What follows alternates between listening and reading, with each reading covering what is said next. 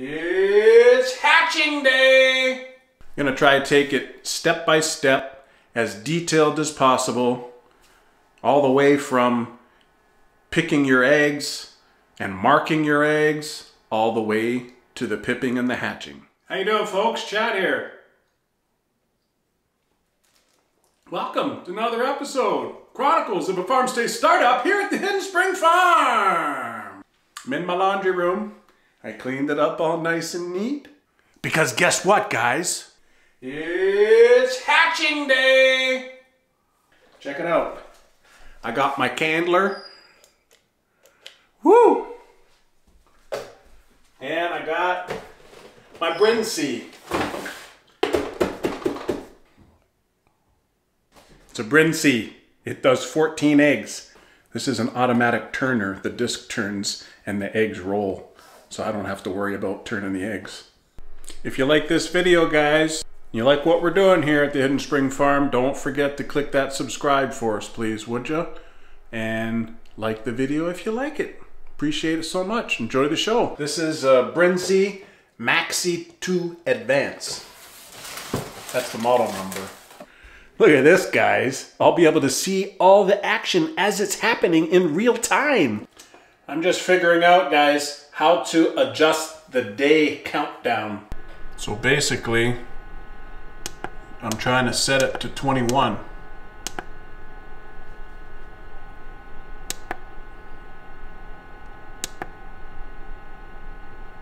And the mode is automatic. That's the turning mode. Turn intermittent every 45 minutes. Is that good? Okay, now it's saving. Right now it's 25.8 degrees. Oh, 25.9. It's going up pretty quickly. To hatch chickens, it's 21 days incubation period. I have no idea absolutely if these are fertilized. I've seen the birds doing their business, getting it on, but I really don't know. That's what the candling's for, right? After 7 days, you candle it for the first time, and then you see if there's veins and there's a certain way you got to candle it, and we'll get into that. I'm going to show you step by step as we go. I got these beautiful eggs, guys. Beautiful eggs. And these are all Rhode Island Red eggs. I've had the Rhode Island Red rooster in with the 8 hens for weeks now. What's so cool about chickens? Can you imagine a chicken pumps this out every day? It's quite incredible. And you know, chickens have these sperm sacs inside there. I guess it's the uterus area. So that's why you need to keep the non-bred rooster away from your hens. If you want purebreds, you need that purebred rooster only with those purebred hens for like weeks. That way you make sure that all the sperm that's left over in those sacs inside the uterus of the hen, it's gone, and only the purebred rooster sperm is in there. So we'll see how that goes. Who knew that I would be using science in hatching chicken eggs? You got to make sure you get these eggs before they get frozen, guys.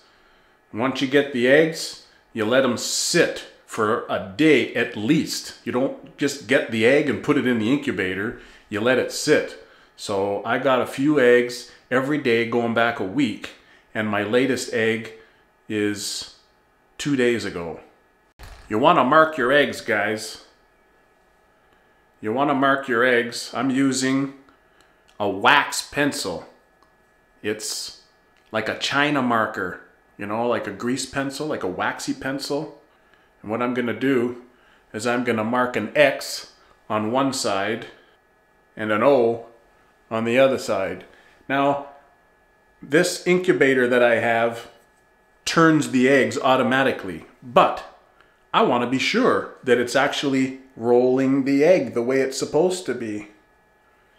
So I feel like it's a good habit to get into. If you get an egg, put it in the incubator, and then tomorrow you get a few more eggs, and then you put it in the incubator, and then I feel like if you do it like that, you're gonna have hatchings over the course of a week. That's not very efficient use of your incubator. I want to incubate my eggs, hatch the chicks, get them out of there into the brooder. Whoa, did you hear that? That was Pooper the parrot. Wow. Sorry about that, guys. He's a little annoying. There's a lot of different opinions out there as to whether or not you should wash your eggs or somehow sterilize them before you put them in the incubator. I'm not doing that, just for the record. Like, take a look at this egg. It's pretty clean.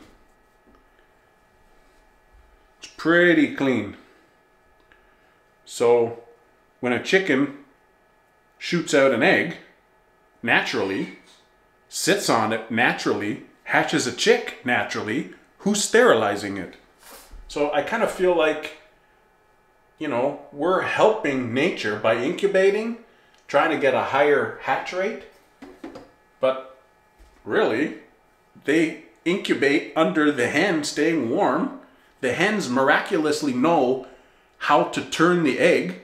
The hen gets off the eggs to go get water and go get food, and then goes back and sit down. So there's always a cooling period. They must be cooling down a little bit. So I figure, like, life finds a way. Nature is pretty well equipped. I feel like a lot of people are worried about humidity when they use incubators. But just in case, I got these little tiny, I don't even know what they're called, hygrometers? Little tiny little things. See that? This is reading 40% right now, but I'm going to put it in there while I'm waiting for the incubator to warm up, and it'll give me a reading so that I'll know how much water to add.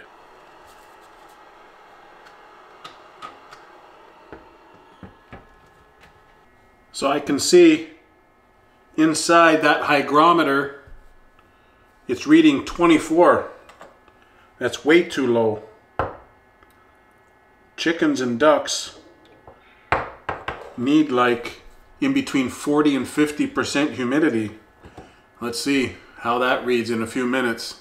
Okay, the temperature is 37.5 and the hygrometer is pretty close to 40%. It'll keep going up. I think we're good now to get this going. So you can see the water in there, guys.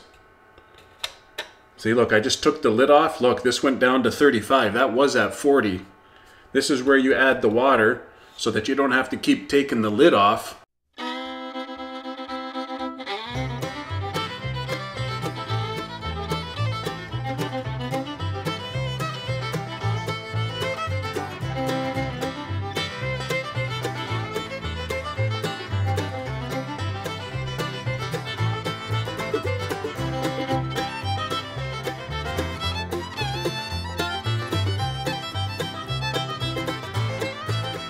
So let's summarize, guys. You gotta get your eggs, you gotta collect them, eggs that you presume are fertilized.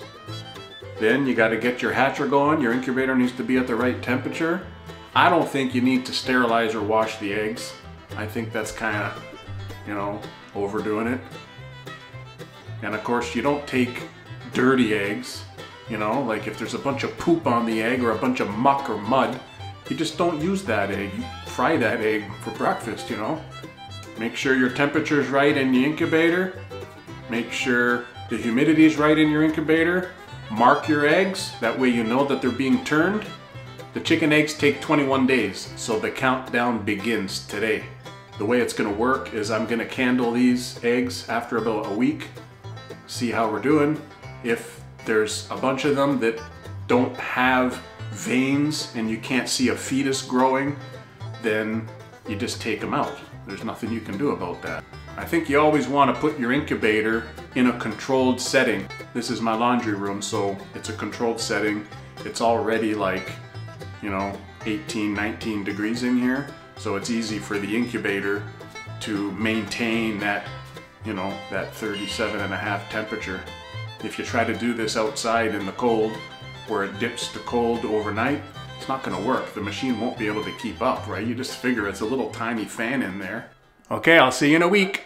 Hi guys, I'm back and it's 7 days. So this is awesome. You know what 7 days means, guys? Candling the eggs for the first time is gonna tell us which ones are fertile, which should turn into a chick, and which ones are non-fertile, which we need to remove from the incubator because they're just gonna get too hot and pop. We don't want them to explode, then they'll ruin all the other eggs, you know what I'm saying? So you can see we got 2 incubators going here, guys. This one is on day 15, and this one's on day 18. You can see there, day 18. It helps keep the humidity nice and stable. Okay, let's take a look.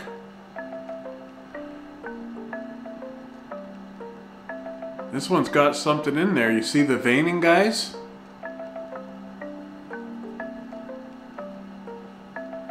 Look at the veins. You see the veins? So I'm gonna keep that guy in there. This one's got something too. You see the little black dot inside there? That's like the little fetus. See, like right around here, you can see. That's awesome. Do you see it moving around in there, guys?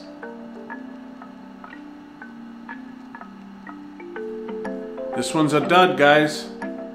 Look, there's nothing in there. See that? Let's get this back on.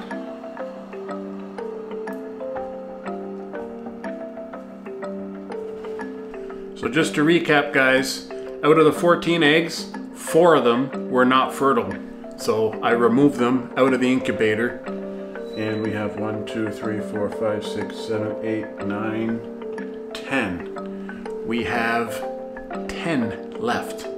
Checking these, keep checking the humidity. I have to add water every day. The automatic turners are working great.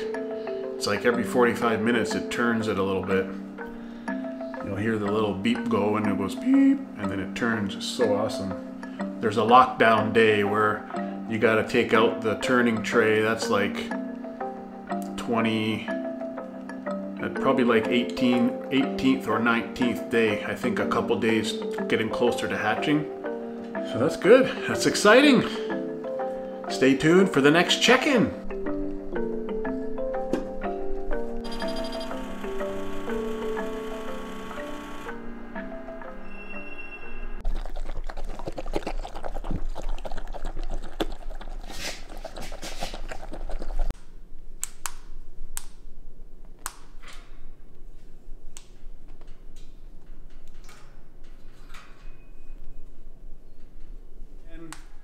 I got some trouble in my laundry room with all these animals I got stashed in here.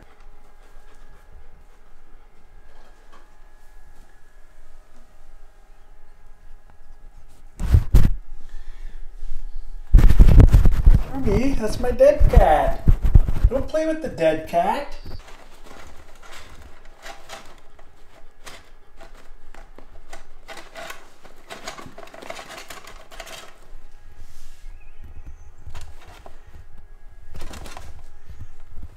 You guys having fun?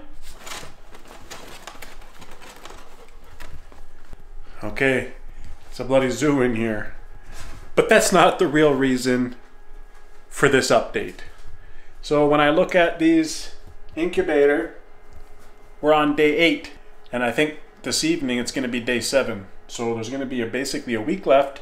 I thought we'd pop this cover off and do a candling to see how these 10 remaining eggs are progressing. Pretty exciting. We're at 44% humidity in there, which is perfect. I basically add water every day.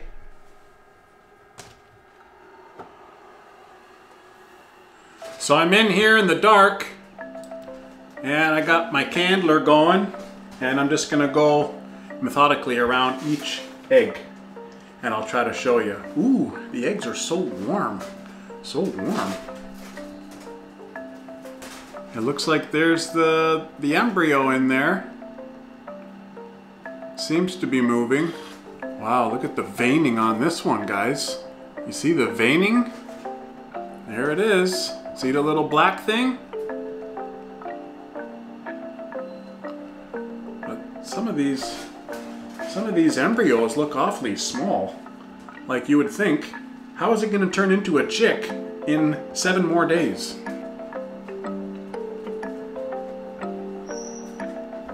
See it moving in there, guys? So far so good. All these eggs look like the embryo's growing pretty good. Our Rhode Island Reds right now are really laying a good amount of eggs every day. So as soon as these are hatching, I'm going to take them out, clean her up, and get another group of eggs in there right away. Don't forget, guys, like I said earlier, it takes 21 days to hatch chicken eggs. Mind you, it's nature. So of course there's some that start creeping out prematurely and some that may be a little bit late. So it might be anywhere in between 19 and 23 days. That's what I figure. And most of these eggs in here, they're looking like there's something growing in there. You can see the little things squiggling around in there. So that's pretty amazing. Hey guys, guess what? It's only 3 days left, then these guys are gonna hatch. So what I'm gonna do, I'm gonna open this sucker up. I'm going to do a candling for the last time, and then I'm going to remove the turner because you don't want to be turning the eggs on the last few days. They call it the lockdown period, so we got to get these eggs in lockdown. There's a big air pocket on the front. You see that? That's nice. This guy's alive and well. I'm just going around the circle here on my incubator. We'll see. I only got a few. Look at that. Big air pocket. Ooh, this one's really moving.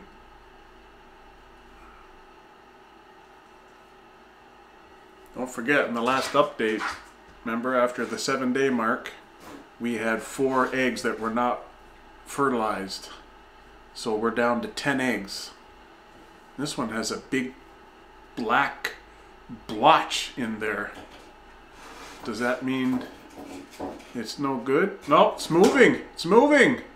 He's good. So what I'm doing here, guys, I'm just taking off all the eggs.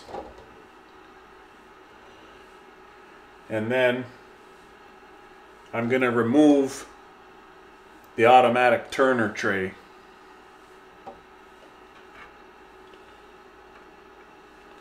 This comes off because you don't want to be turning your eggs in the last few days. We got to set them up for the lockdown period. This Brinzy comes with a little recyclable piece of cardboard. If you run out, you can just make your own cardboard, of course. Now what we're waiting on, guys, is the next few days. Hopefully we see some pipping. Pipping is when the chicks start to break out of the shell. Sometimes they need some help, but for the most part you want to leave them alone and so that they can do it for themselves. So hopefully I'll be able to see these little chickies breaking out of their shells.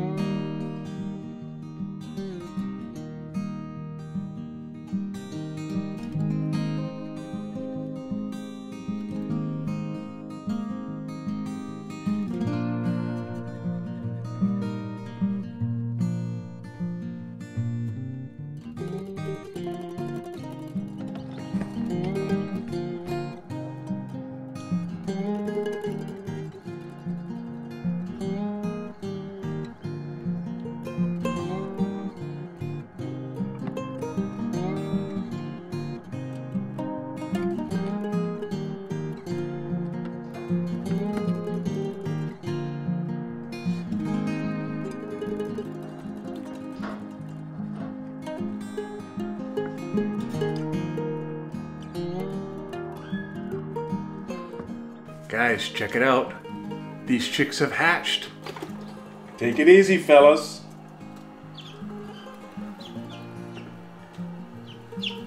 One, two, three, four, five, six. Six. There's one in here that's trying to hatch. This one's trying to hatch. And this one's trying to hatch. So there's still three more to hatch. This one is not hatching at all.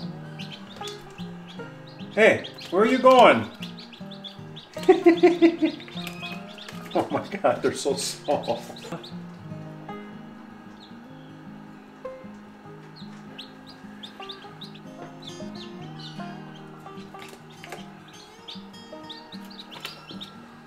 So soft and fluffy.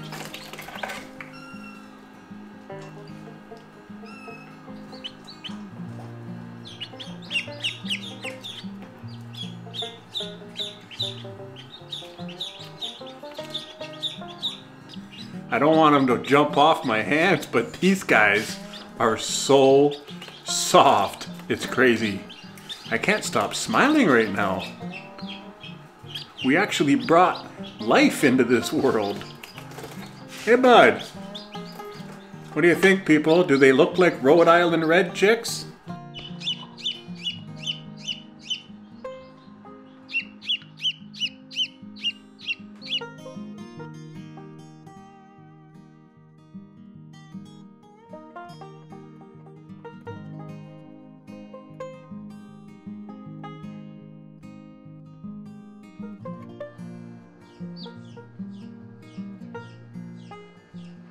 Molly, what are you doing?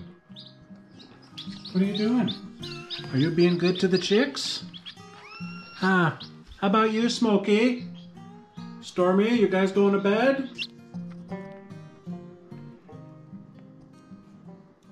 So guys, looks like we got 6 that pipped and hatched by themselves. 6 healthy Rhode Island red chicks. They're all looking good. And there's 3 eggs in here that are trying to pip. Look at the shells, guys. Try to get a good look at that. You see this like membrane? All that stuff is what helped those chicks to develop inside these eggs. Isn't that amazing?